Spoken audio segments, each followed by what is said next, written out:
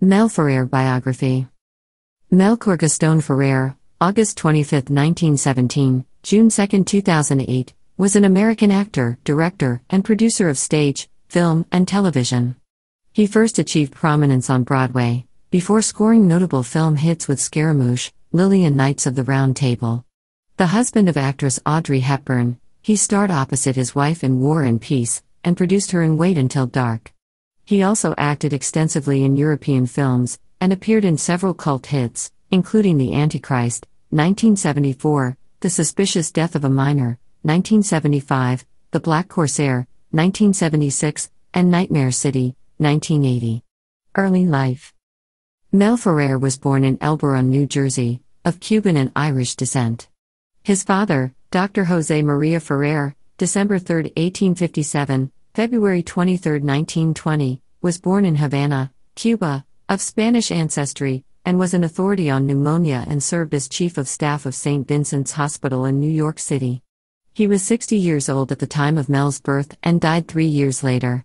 Mel Ferrer's U.S.-born mother, Mary Matilda Irene, née O'Donoghue, January 28, 1878, February 19, 1967, was a daughter of coffee broker Joseph J.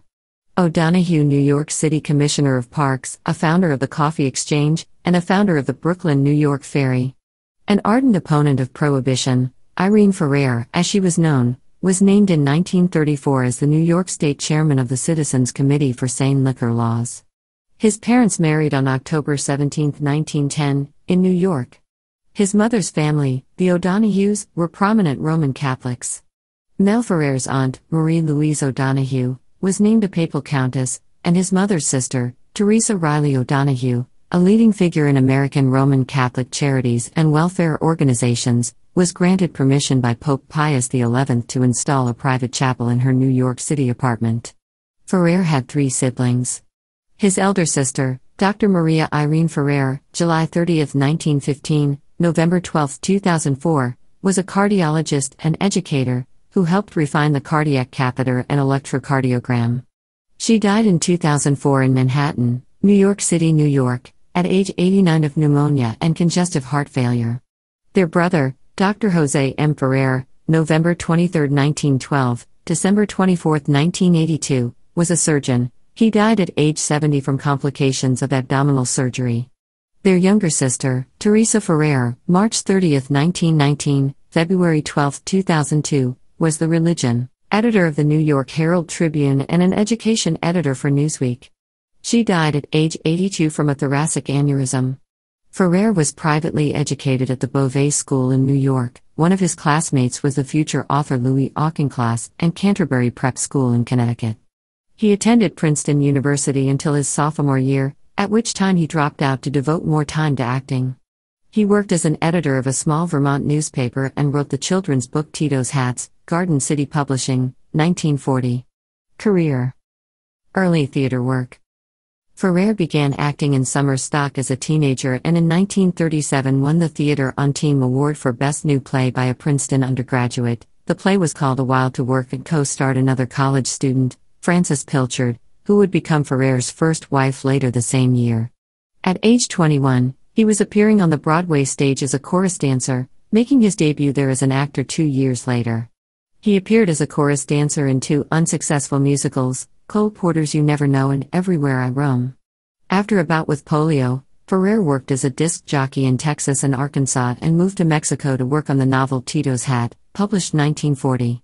His first acting roles were in A Revival of Kind Lady, 1940, and Cue for Passion, 1940. Columbia Pictures. Ferrer was contracted to Columbia Pictures as a director, along with several other potentials who began as dialogue directors, Fred Sears, William Castle, Henry Levin, and Robert Gordon. Among the films he worked on were Louisiana Hayride, 1944, They Live in Fear, 1944, Sergeant Mike, 1944, Together Again, 1944, Meet Miss Bobby Sox, 1944, Let's Go Steady, 1944, 10 Cents a Dance, 1945, and 8001 Nights, 1945. Some of these were B-movies but others, 1001 Nights, were more prestigious. Ferrer directed The Girl of the Limberlost, 1945, starring Ruth Nelson. Broadway. Eventually, he returned to Broadway, where he starred in Strange Fruit, 1945-46, a play based on the novel by Lillian Smith. It was directed by José Ferrer, no relation. He then directed José Ferrer in the 1946 stage production of Cyrano de Bergerac. He worked as an assistant on The Fugitive, 1947, directed by John Ford in Mexico. Along with Gregory Peck, Dorothy McGuire and Joseph Cotten, he founded the La Jolla Playhouse in San Diego. Screen actor. Ferrer made his screen acting debut with a starring role in Lost Boundaries, 1949, playing a black person who passes for white. The film was controversial but much acclaimed. Howard Hughes RKO Studios. Ferrer had a supporting role in Born to Be Bad, 1950, at RKO, directed by Nicholas Ray. At that studio, he directed Claudette Colbert in The Secret Fury, 1950, and directed or co-directed Vendetta, 1950, The Racket, 1951, and Macau, 1952. He starred as a bullfighter in The Brave Bulls, 1951, for Robert Rossen at Columbia. Ferrer fought with Arthur Kennedy over Marlene Dietrich in Rancho Notorious, 1952, directed by Fritz Lang at RKO. MGM. Ferrer went to MGM, replacing Fernando Lamas as the villain in Scaramouche, 1952.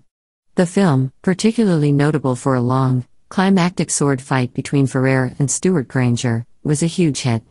The studio kept him on for Lili, 1953, as the title character, played by Leslie Caron's love interest. It was another big success. Ferrer and Caron also got a hit single out of it, Hi Lily Hi Lo.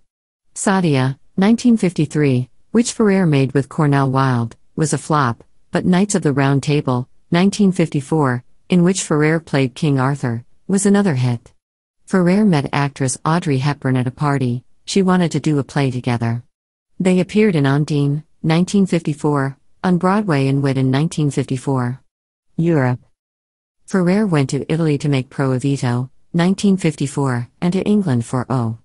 Rosalinda. 1955, directed by Powell and Pressburger. Neither film was widely seen, but War and Peace, 1956, was a big success. Ferrer played Prince André, co-starring with then-wife Audrey Hepburn. In France, he co-starred with Ingrid Bergman in Elena and Her Men, 1956, directed by Jean Renoir. United States. Ferrer and Hepburn made Myling, 1957, for American television. It was released theatrically in some countries. Ferrer returned to MGM to make The Vintage, 1957, with Pier Angeli, which was a big flop. He made two films for 20th Century Fox, an all-star adaptation of The Sun Also Rises, 1957, and Fräulein, 1958, a war story with Dana Winter. At MGM, he played one of the last three people on Earth in the world, The Flesh and the Devil, 1959, another flop. Ferrer went to Italy to star in Roger Vadim's vampire movie Blood and Roses, 1960. After an English horror film, The Hands of Orlok, 1960, he starred in the Italian adventure film Charge of the Black Lancers, 1962.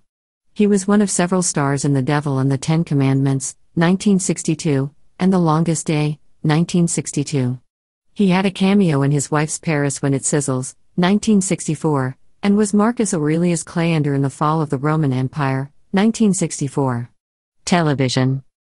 Ferrer then turned to television, doing some directing for the series The Farmer's Daughter, 1963-66, starring Inger Stevens, William Wyndham, and Kathleen Nesbitt.